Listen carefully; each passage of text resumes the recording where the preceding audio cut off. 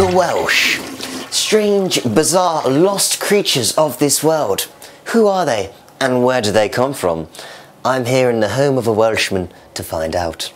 They come from their home nation of Wales, an almost mythical mountain valley just west of the Kingdom of Englandshire.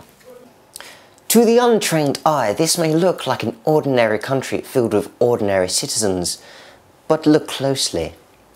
Notice the eyes, tired and uneven. There's a sense of shame and regret behind them.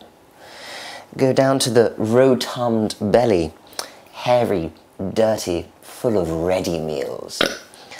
And go back up to the hair, shabby and questionable at best. Move back down again and we stumble across a tattoo of a popular DJ. This sheer unoriginality is ultimately a cry for attention. You don't even want to know what's going on down there. But the question remains, who are these stubby, troll-like creatures, and why do they pronounce certain words aggravatingly wrong? I got this from Primark.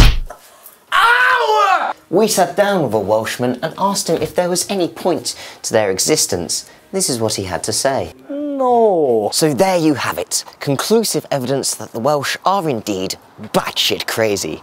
Now I'm going home to have sex with my wife, who kinda looks like a dude.